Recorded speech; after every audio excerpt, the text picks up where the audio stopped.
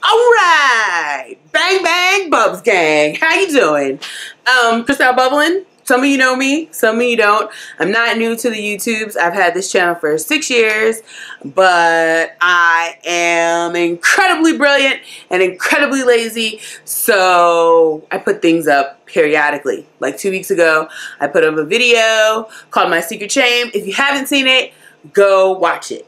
Now, I've gotten myself some equipment, and I'm going to try to do better and be more timely and put more videos up. But I make no promises because I'm just keeping it real.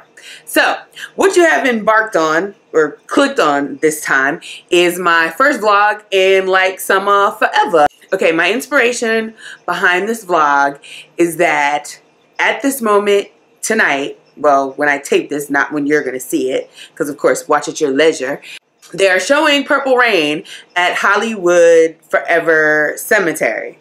Hollywood Forever? But whatever. So it's a cemetery. They've got a huge lawn and they have people come. Questlove is DJing. But none of my friends invited me. Yeah. No matter though, I set up my equipment and I decided to play. Hence this colorful wig, because I just twisted my hair down and I don't think that's like very conducive for a vlog.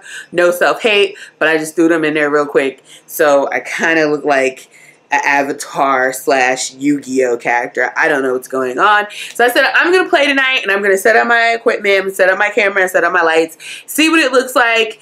The light is like a lot harsh right here. It's not so much over here because I was too lazy to set up the second one. But okay, it's fine. You will live. We will go. My first topic in my series of consistent vlog topics is going to be my worst first date. Not my worst date ever, but my worst first date. But actually, I think this might be my worst date ever. Here it goes. So I do extra work and ooh, maybe I shouldn't say that because he might like see this and then he'll know it's him. Fuck him. Anyway, so I do extra work and I was working on this show. Oh, it was a good one too. I do extra work and I was working on a show and I met this dude and we kind of like, we were chopping it up like extras do. You're in holding for hours at a time. God, the synthetic wig is hot. You're in holding for hours at a time. So you just talk, you make friends.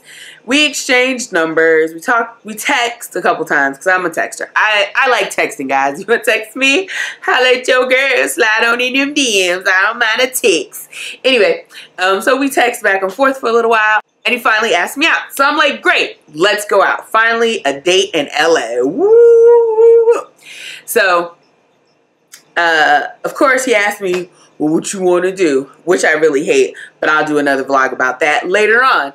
And I tried to get him to set up a plan, but he couldn't come up with one. And I was just like kind of suggesting stuff. Let's go to City Walk. There's a lot of restaurants and little things to do there. Okay, fine. And maybe we'll go to Jillian's and we can bowl or something. Oh, he's like, all right, cool, fine. So we do that. We meet up. Because he might be a serial killer, so he can't know where I live and pick me up for the first date. That's not going down. So I meet him there. We go to Jillian's, and I find out he can't pick me up because he doesn't have a car. Okay, before you like set off the shallow alarms, I'm not shallow. LA is a huge, big city. So if you're trying to date somebody that doesn't have a car and our public transportation is kind of shitty too, like really half-assed, it can be difficult. So it's a little, maybe not a red flag, but like a little alarm, right? Like your iPhone alarm, like beep, beep, beep. It's like that. It's a little alarm, not a flag, an alarm. All right, so we get to Jillian's. We're gonna go bowling, right? And you know me, I'm a lady. So of course, I don't reach for my purse. When we get there, they ask us what we want to bowl, right? So he says, we're going to bowl one game. One game. Now, I don't know about you. But all the times I used to go bowling in college, I worked at a bowling alley. Usually when people do a game of bowling, they do like 3 frames, and then it's best 2 out of 3 who had the highest score, right? One game of bowling is actually 10 frames, just one round. Him, me, him, me, him, me, him, me, him, me. End of the game, right? So then usually if you go bowling with your friends, you do that 2 more times, and then whoever had the highest average score or whatever, you total it up, or best 2 out of 3, however you do it. But it's usually like 2, 3 games, right? We bowled 1. Not 2. 1. And so I'm like, okay, because it's expensive out here, the economy's not the greatest, and we both do extra work, so I know he ain't balling, right? So, but I'm not tripping. I'm not tripping. But then we got to get the shoes. He's like, all right, size 10. Says, oh, what size do you need? Size 10. All right, fine. You know, he pays for the bowling, pays for the game. You got to pay for it up front because that's just how they roll. And then he says, I'm going to go to the restroom. He goes to the restroom. I go to the lane and I change my shoes. He went to the restroom to change his shoes because it turned out he had a hole in his socks. I don't even care about the hole in your sock. Let's bowl. So we bowled, right? And we had a good time. We were talking, we were joking. I was talking junk about how I was going to beat him.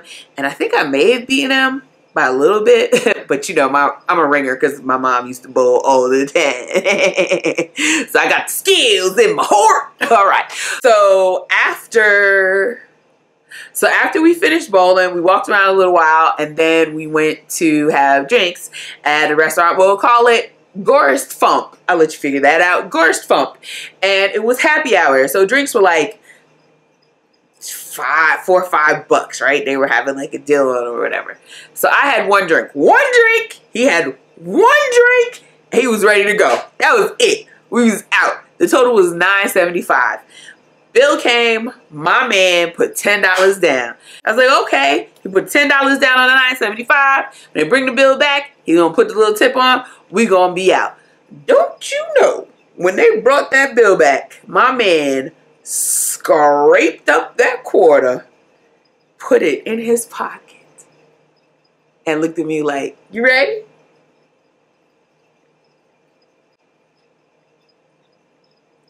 Sure. So it just got really interesting to me because on the ride to the train station, like that's where you park if you kind of like want to park for free, take the little tram down to the train station. And of course he was going to the train station because like I said, he ain't had no car. So we were talking, and I guess we started talking about like kind of our friends and having people come over and hang out. And he was telling me about how he had one friend who wound up letting people come over his house and like graffiti his apartment. And he felt like he couldn't let them come and visit him because they would disrespect his place too, which is valid. And then he was telling me about his friend that he had helped out when he was down on his luck and he needed a place to stay. So he let his friend stay with him, and he had these like little snack cakes that he really loves. And when he goes to the grocery store, he always buys these snack cakes, and he, you know, just keeps in the refrigerator from when he gets off of work. He wants to come home, he chills out with his little drink and his little snack cake. And he told his friend that was staying with him, like, you can have anything else in the refrigerator or the house or whatever, just don't touch my snack cakes. Sure enough, he came home one night, and his friend, who he let stay with him, and he warned him about those snack cakes, had eaten the damn snack cakes. Okay. So now he's mad, right? And he's like, I cussed that motherfucker out, and I kicked him out of my house. I mean, what kind of friend does that type of shit? I'm looking out for you, and you gonna eat my snack cake after I told you not to eat my snack cake? He was like, people are just crazy. You know what I'm saying? And I'm just kind of sitting there like, no, I don't know what you're saying. if I asked my friend not to eat my snack cake and they were staying with me, my friends wouldn't eat my snack cake. So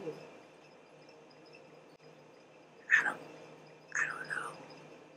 Well, the date was kind of off, was not good, all right? And maybe this is misleading, my worst first date.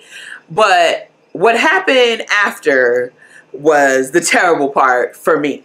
So after the first date, I had gone out of town for a wedding. We kept in touch while I was out of town. And, you know, when I got back, he wanted to get up again. And I was like, all right, cool. Well, you know, what do you have planned? Because as I mentioned, I like a man with a plan. But of course, he was like, well, I don't know what you want to do.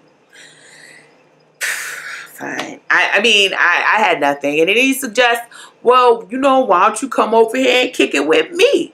And I'm just like, bruh, I've only known you exist on this earth for like 3 weeks. I don't know you. I'm not coming to your house. You could be a serial killer. You could be a rapist. You could just talk too damn much. I don't know. I'm not going to your house. And then he was like, okay, boo, I understand. You're not comfortable yet. So I tell you what, why not come over there and kick it with you? Which, when you translate that into broke, it means I ain't got no money to take you out, so I'm gonna come over your house, put my butt print in your couch, soak up your AC, drink up all your drink, eat your snack cakes, and then you will never get taken out again. And I understand funds being tight. Lord knows my funds have been tight many times, especially LA is expensive as shit. But again, I've only known you exist on this planet for 3 weeks. You can't come over my house. You're not gonna kill me in my own house. You know what I'm saying? So then he says, oh, I see. You a gold digger. I'm not trying to be broke messing with you. What? I mean, you just wanna take and not give anything. Oh, but now mind you, this will be our second date, and he's already calling me a gold digger. And I was like, you know, I was trying to be cool about it, and I was like, listen, I understand things are tight. Things are tight for everybody. Things are tight for me too. Maybe we're just not in a position to be dating right now. You know what I'm saying? Maybe we just financially, we ain't got it. And I said we, me and you, to soften the blow. Like French, we. And he said, oh, I got money. Bitch, no, you don't. You just said you need to come over my house. You just called me a gold digger for not wanting you to come over my house to say maybe let's go to a movie or something. Like, we could have gone to a matinee. We could have gone to the $3 movie. I asked you to make a plan so you didn't have to worry about it. But you know what? That's a whole nother video. But anyway, that was my worst date. The dude called me a gold digger after our first date. So yeah, apparently I'm a gold digger. And yeah, that was my worst first date. And I would like to hear yours. I mean, because even though mine wasn't like a holy abomination, I still cringe when I think about it. And you know, sometimes I see that dude when I do extra work now, and thankfully he doesn't remember me because I always wear a different wig. So let me know your worst first date. You can leave it in the comments. You can send it to me on Twitter, Facebook, Instagram, even Snapchat me. It's all Crystal Bubbling. Bang, bang, Bubs gang.